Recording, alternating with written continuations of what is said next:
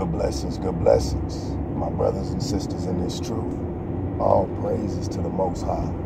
Through our Savior's name, let's get our sword out the mud. Brothers and sisters, you see, worldly speaking, they say don't chase her. Don't save them. Don't save her. She don't want to be saved. You see? Man, we are not Captain Saver nothing. There's only one captain, and that's our Savior. The chief. The cornerstone. He's the one that's doing all the saving.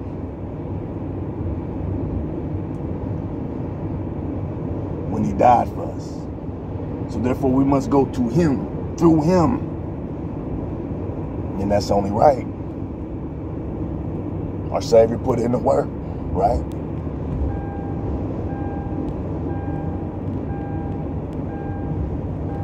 Brothers and sisters, do not save her. Her is the world. Because she don't want to be saved. My dear brothers and sisters. Don't simp. Don't do none of that.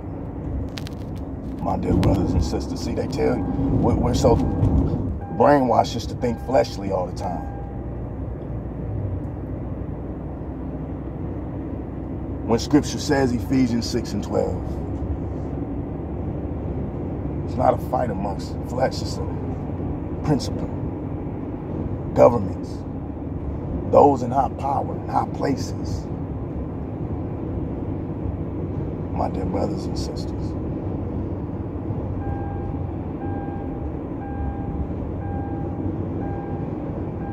And see, you will waste your time.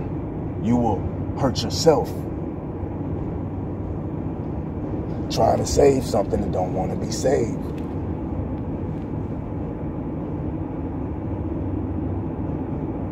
My dear brothers and sisters.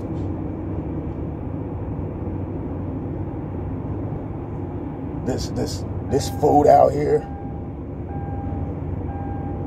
that the world provides, that she provides, that she cooks up, that food that she cooks, man, that food is for the birds.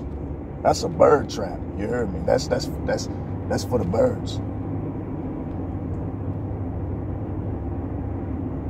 My dear brothers and sisters, how much more valuable are we than birds?